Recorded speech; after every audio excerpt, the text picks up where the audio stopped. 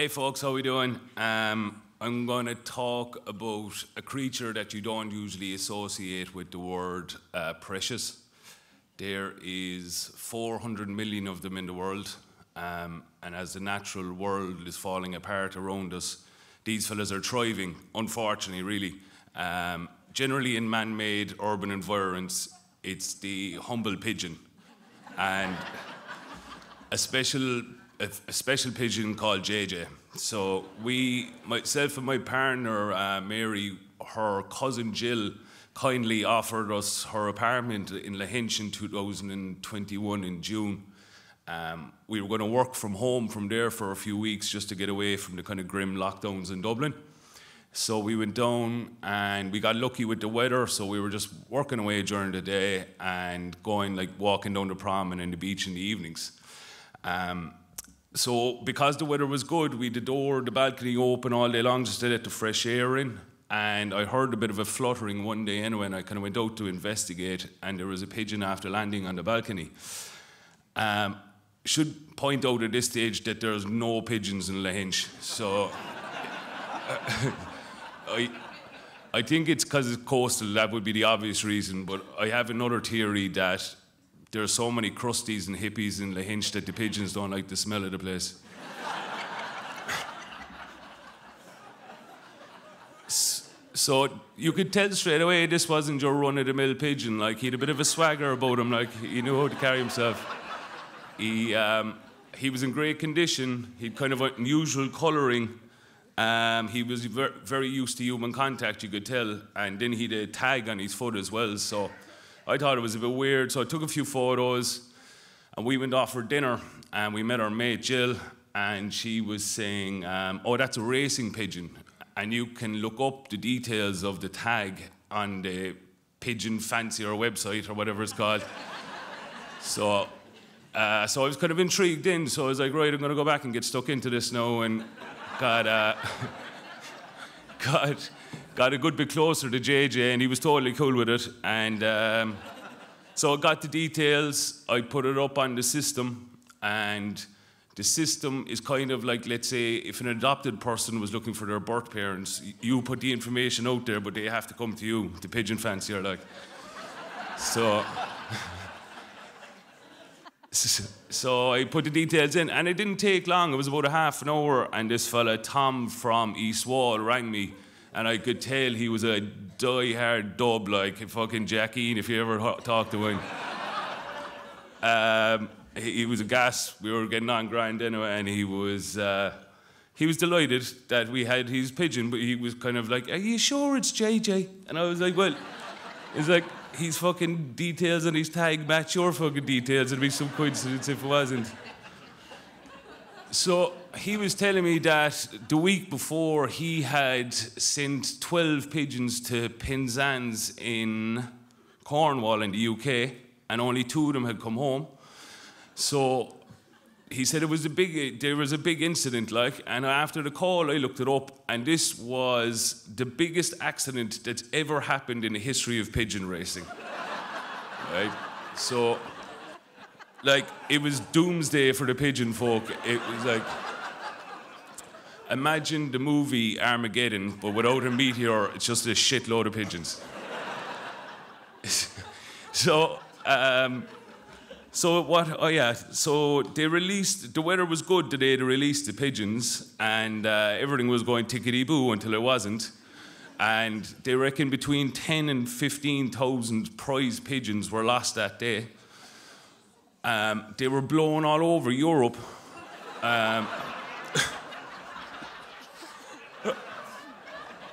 There was lads landed in the Netherlands, in Germany, and one real cute pigeon hooer was after going to the Canary Islands.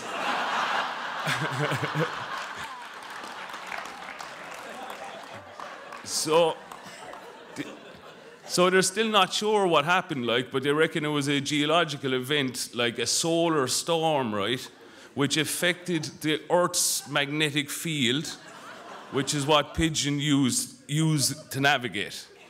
So you're getting 2 for 1 here. You're getting a story and a bit of education too.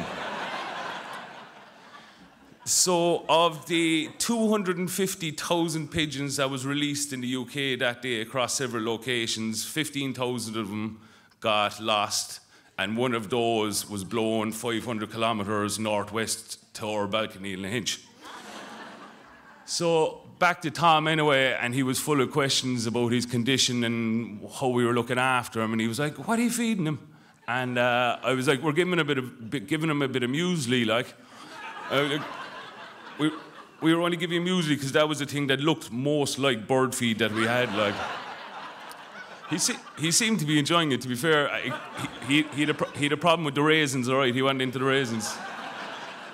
But, so Tom was mad to get his pigeon back, obviously. No, but he didn't drive, which is another sign of a true dub, I think.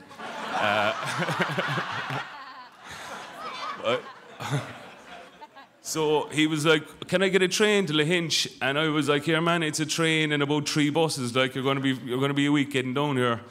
So we ruled that one out. The next option then was, oh yeah, he wanted me to throw him into the air to see if he'd take off back to Dublin. And I was like, "Joe, he's looking a bit weak, man, to be honest. I don't know, is he up to it?" And there was like mad westerly winds, so we kind of left it that, right, we'll try over the next few days to launch him. I said, I'll feed him up and we'll check out in the conditions and what's going on. So obviously, at this stage, myself and Mary were bonding most fierce with the pigeon, like, and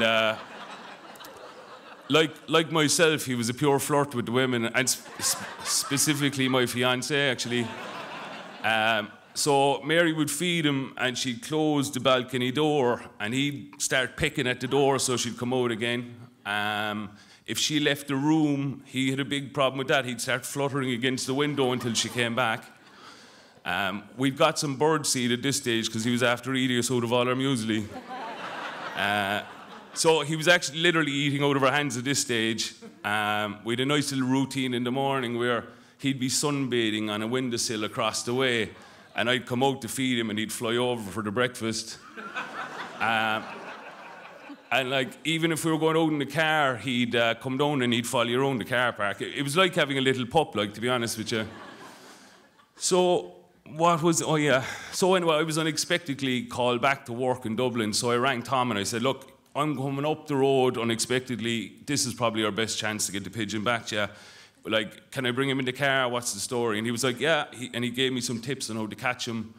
And he said, put him into something like a shoebox and he should be fine. And that was grand. So we did like a wine box, so I put him into that. And off we went to Dublin anyway. We stopped at that famous landmark, the Barack Obama Plaza. USA.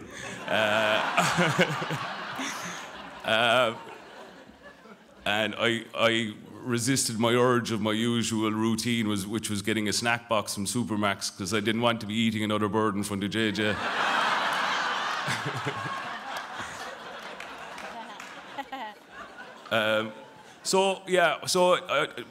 Onwards to Dublin anyway, and Tom had picked the maddest place to meet, like, so he was like, "We'll meet at the Hard Rock Cafe on Fleet Street." It's like, that really tickled me, like a fellow who didn't know where Lahinch was, but he knew where the Hard Rock Cafe was. So I was about 20 minutes away from there anyway, and I gave him a buzz, and I was like, "Tom, I'm nearly there, man." And he was like, "Do you know what? I'm not coming in at all." I was like, "What the fuck?" I was like, this fella's cheeky, like, I was doing all the work in this relationship. But he said, "No, the reason I'm not coming in is you can just throw him up in the air when he's back in Dublin and he'll find his way back." So I was like, grand. He was like, "Take him up to a multi-story car park." So I went up.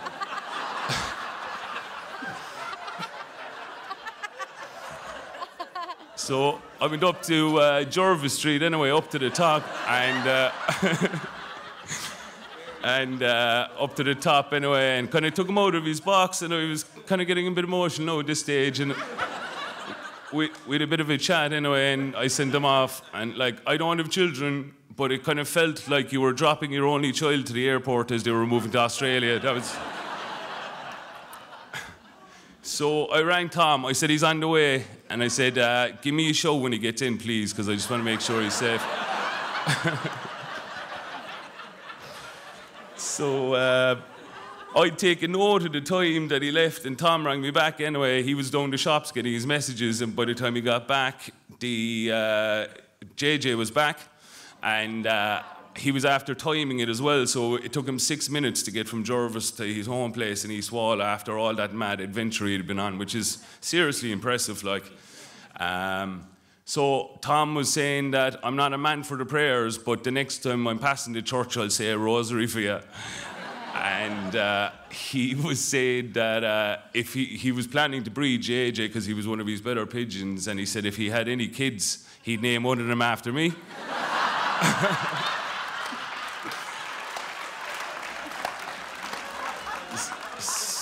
So I like to think there's a bald pigeon flying around East Wall called Kieran.